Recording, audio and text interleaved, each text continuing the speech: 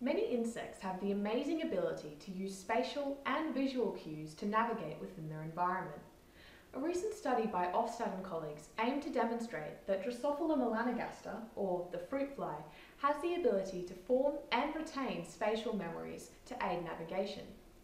The study also aimed to isolate the part of the fly's brain which is responsible for this behaviour. To determine whether fruit flies are capable of visual place learning, a thermal vision arena was created in which the flies were challenged to locate a hidden cool tile placed in an otherwise warm environment. A pattern displayed around the outside of the arena corresponded with the location of a cool tile, thus providing a constant spatial cue. 15 flies were confined within the arena, and it was found that over the course of 10 trials, the time that it took for the flies to locate the cool tile dramatically decreased. Individual flies were also tested in a similar manner to ensure that social interactions were not influencing the results. It was found that these flies showed similar improvements in locating the target. To ensure that the flies were using spatial cues to navigate, trials were conducted in which the position of the cool tile and the visual patterns were altered so that the flies had no constant visual cues. These flies showed no improvements in locating the cool tile. Similarly, when the flies were tested in the dark, rather than searching a specific area for the cool tile, they searched the entire perimeter, again showing no improvement in trial time.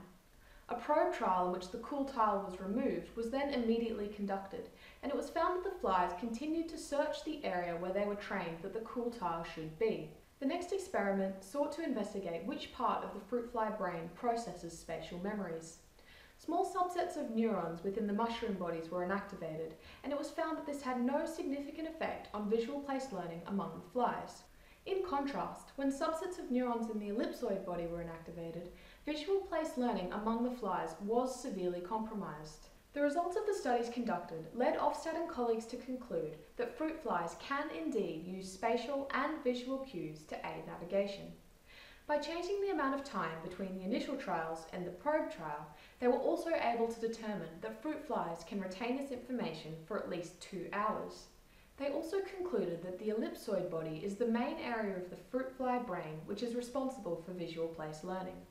These findings have helped scientists to understand spatial memories in fruit flies and have been utilised in subsequent studies. Further studies on this topic generally agree with and have elaborated upon the findings of Ofstad and colleagues.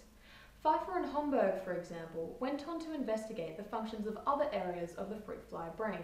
Another study by Seelig and Jayaraman also drew on the findings of this study, going on to discover that a group of neurons in the central complex of the fruit fly's brain play an important role in sensory motor integration.